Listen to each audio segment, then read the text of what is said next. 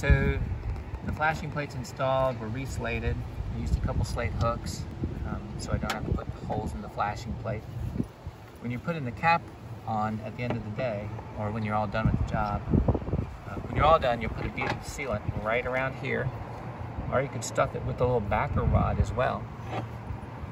Put the 1/4 carriage bolt in first, then you put the locking pin,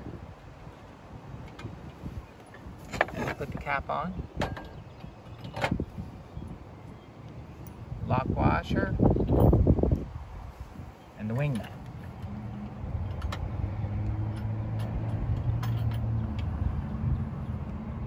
This cap has got an oxidized finish, so it's going to blend into the slate really nicely, especially when it changes color.